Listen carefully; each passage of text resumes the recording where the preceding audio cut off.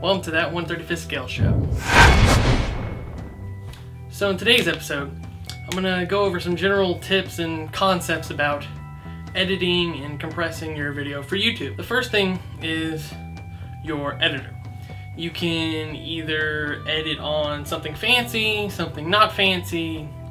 As long as it does the job, that's really all that matters. For PC people and Mac, you can go with the Adobe Premiere. You can buy it for $19 a month with the Adobe Creative Cloud, or you can buy it for $50 a month and buy the entire Adobe Creative Suite.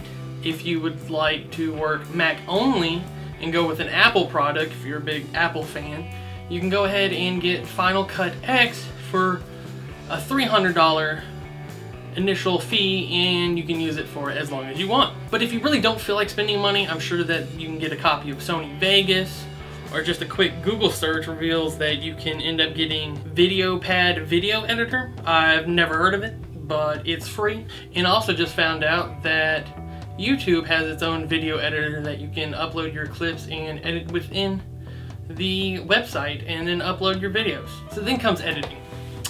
Don't be afraid to just do a hard edit. Hard cut, just chop it right there. We don't really need transitions, and you can put them in. They're sometimes nice, but most of the time just a hard cut and cut out all the ums and the awkward pauses. And so after you're done editing, the biggest thing is to compress it. In Final Cut, there's the wonderful YouTube uploader that as soon as you're done editing, it sends it right up to YouTube and it's already compressed and it's beautiful. I know that we use that a lot for the show just because of the sake of simplicity. Once you're finished editing in Premiere, save out to a hard file onto your desktop or files in your computer. Most of the presets, good ones to go for are like Vimeo HD or something like Apple Devices 720, something like that. And the reason you want to do these presets is like the Vimeo presets already probably the best that I've seen so far from a video hosting website.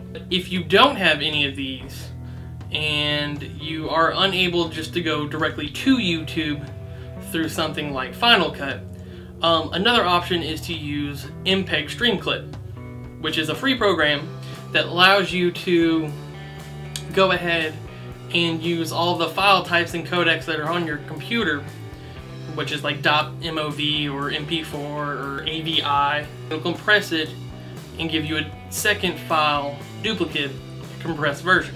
I actually do this a lot when there's a project that needs to be in a certain file type that is a little bit rarer.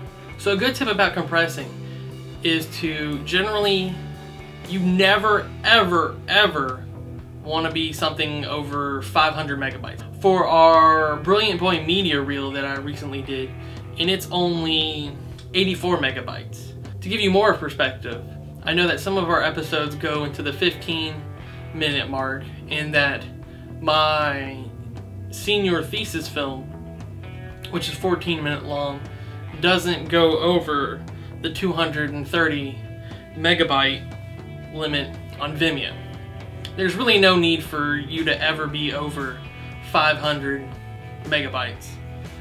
Another good rule is that if you film in 1080 HD or something equivalent, just go ahead and compress it to 720. It's also considered HD, and it'll upload faster, have a smaller file size, and looks just as good when streaming through moderate internet or even bad internet. Like, I have some poor internet, and most of the time I don't even watch HD videos in HD.